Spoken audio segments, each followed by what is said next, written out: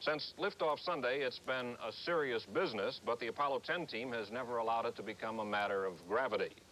Bruce Morton reports from the Manned Spacecraft Center in Houston. One little noticed milestone on this flight, David, the return of the sandwich to space. John had a corned beef sandwich, you'll remember, aboard Gemini 3, but the corned beef was a little gamey by the time Young got to it, and the experiment never did exactly work.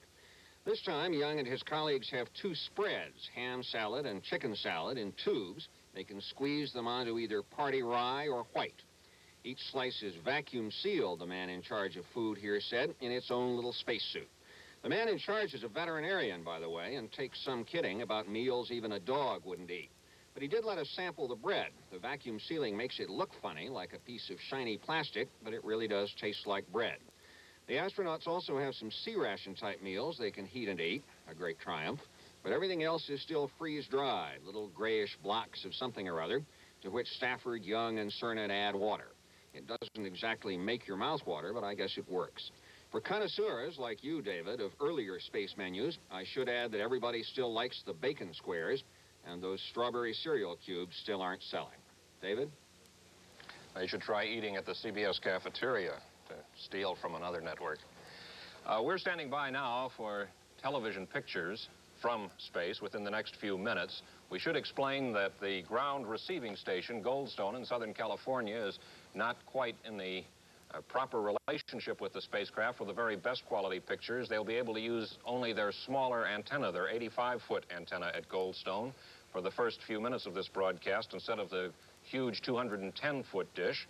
The result of that will be probably snow in the picture, at least in the early stages.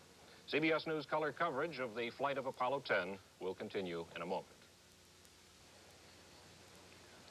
Just a few moments ago, we had a report from Bruce Morton in Houston on the delights of dining at the Shea Apollo 10. Living in the command module is only part of the story. Things get better, if not perhaps just a bit more complicated, when the astronauts open up the Lunar module later this evening.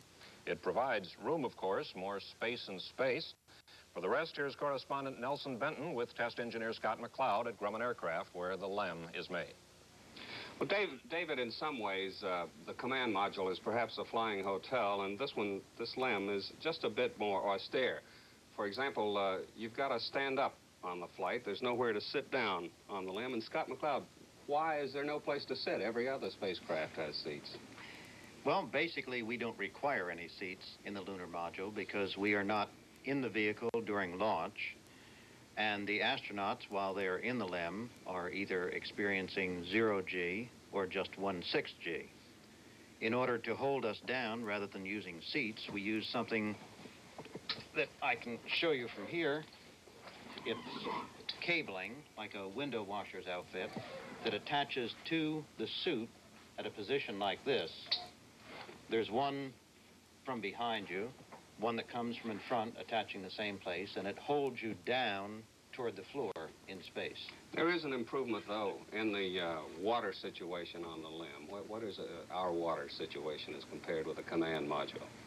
Well, we carry our water with us rather than reconstitute it in the vehicle. You don't have any trouble with hydrogen bubbles, and it actually probably came from Cape Kennedy. But, David, they say there is just a taste of iodine in it. Nelson, while I was listening to you and Scott McLeod talk about living in the LEM on this mission, I was wondering, on future missions, is there much chance to upgrade the livability of something like a lunar module, which is pretty well set in its outside diameters? Well, we'll put that to Scott, but I think what we're talking about, Scott, isn't it, is a matter of weight, and that situation doesn't change a whole lot. Well, yes. Again, Nelson, we don't require seats, but we can put beds. We string hammocks in the vehicle if you were required to remain in here for a long stay on the moon. And that stay right now is planned, I think, on Apollo 11, David, for about 20 hours. I might point out that from a restraining standpoint for the strap hanging trade, we have handholds all over the cockpit, one up here, one over here, and there's some you can't see over by the circuit breaker panels. I guess I've been around too long. The lunar module is even beginning to look almost pretty to me. We did some computing just a while ago. Others did, so I can vouch for its accuracy. The lunar module now is expected to arrive at the moon 70.15 statute miles from the lunar surface and about 11 minutes. That's just a bit off course. In fact, it is 1.15 miles off course. The calculation, the percentage of error in this flight, with only one mid-course correction, the percentage of error has been 0.000467%. That is, what, 467 ten-thousandths of a percent of error. Nelson, before you and Scott McLeod get away, we did have one other question for you. I understand that there is an astronaut visitor at Grumman Aircraft today.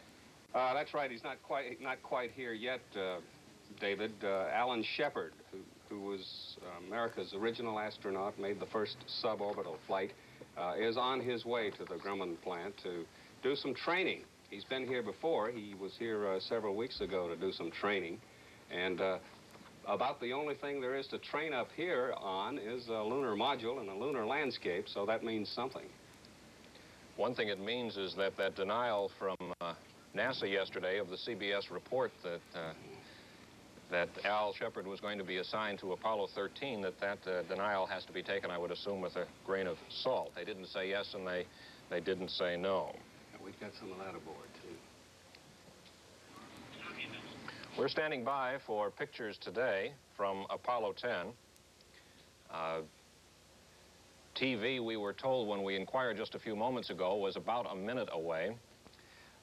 Earlier today, when we were checking on the TV schedule and when it would go on and when it would go off, we were told that that would depend on the great director in the sky, meaning Tom Stafford. With everything else that they have considered in the space program, it was a surprise to find that they didn't consider the relationship of the receiving station, the television receiving station, to the spacecraft itself today. As we mentioned just a moment ago, what we're waiting for is the Earth to come around to have the receiving station and just the proper attitude to the spacecraft. In the early portions of the broadcast, and we can assume probably those first pictures are coming down now as they try to improve the quality, they will have to use only the 85-foot antenna, and then later we hope to be able to tune them in on the 210-foot antenna and get much better quality. We'll listen to this rigmarole as they work it out between Mission Control in Houston and the spacecraft.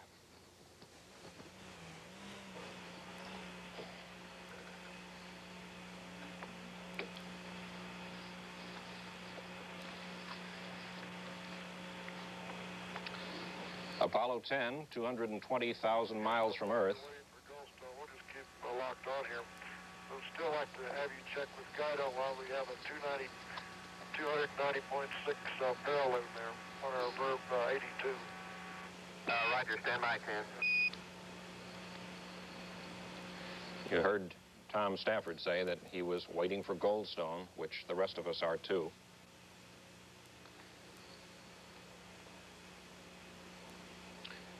Before the Apollo 8 flight, which was the last flight to get out this far, there was some concern that at these deep space distances, the delay in communications would be so great that as a result there would be layover and topping each other and distortion and the like. None of that turned out. They do find that at about this point, there is a 1.5 second delay in the transmissions. The Cynthian number is due to the conic integration in a verb 82. At these distances, the Guidos are not disturbed. They say that's a normal reaction to that integration. There is a way you can get a better number. If you'd like us to pass it up to you, we'll give it to you, over.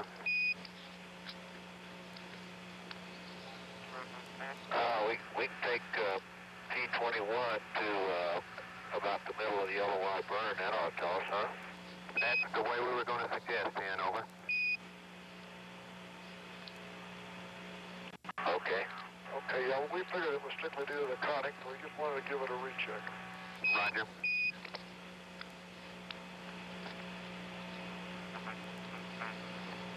The astronauts have been up only a few hours. Hello, 10, Houston. We suggest your GET for the P21, if you're going to run it, is 760014, over.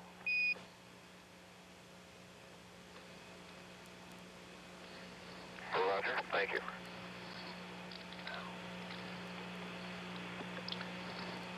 Originally, they were to awaken fairly early today to perform another mid-course correction, but they found that that wasn't necessary, and so they were permitted to sleep until 11 Eastern time this morning. Do we have anything through Madrid at this time if Goldstone isn't locked on?